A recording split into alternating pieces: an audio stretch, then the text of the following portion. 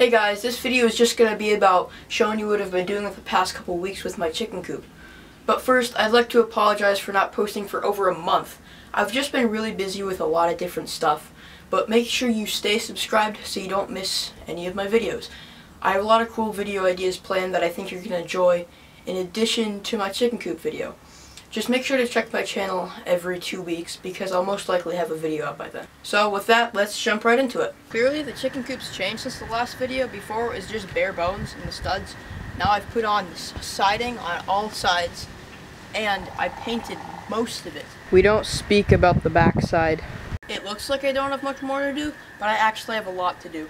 I need to finish painting it, I need to stain the trim, I need to put on the trim, I need to paint the doors, I need to put on the doors, I need to put trim around the doors, I need to put windows in, I need to finish the nesting box, I need to trim the nesting box, I need to paint the nesting box, I need to finish putting the roof on the nesting box. The fascia board's right here that close in the gap, and I gotta stain that, then I gotta put the roofing material on the roof, and then I gotta put drip edge over the roofing material, and then I gotta do the same thing for the nesting box, like putting roofing material on it.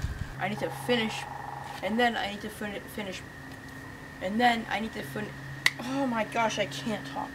And then I need to put on the nesting box.